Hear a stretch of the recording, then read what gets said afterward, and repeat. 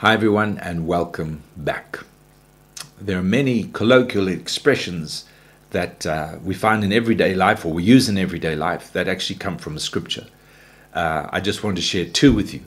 Ecclesiastes 10 is that famous one where it says dead flies spoil the ointment, or a little fly spoils the ointment. And another one we find in the Songs of Solomon where he says, take us the foxes, the little foxes that spoil the vines. And both of these scriptures are referring to how something small and insignificant, that if it's not taken care of, can actually contaminate and disrupt the bigger picture, as it were. Maybe a practical example of this is, I'm not a mechanic. I'm useless. I know how to drive a car, I think, and when it comes down to mechanics, I don't know how it works or why it works.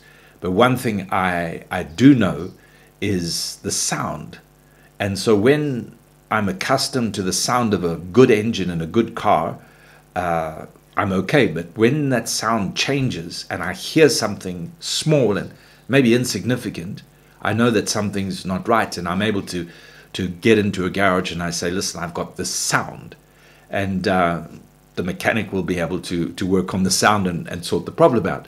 But it's just that little issue. Now, if I don't pay attention and just ignore the sound, that problem can get worse and worse and worse and finally end up costing a lot of money.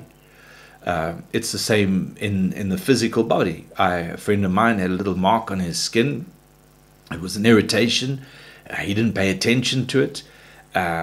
It got worse. It didn't get bigger, but it just became more of a nuisance. And his wife was saying, go to the doctor, but he didn't. And as a result, cut a long story short, sadly, he passed away of skin cancer. This thing was just eating him on the inside. So these little things that we come across in life are important. It's the little fly that spoils the ointment. It's the fox that can destroy the vines. So what is God saying?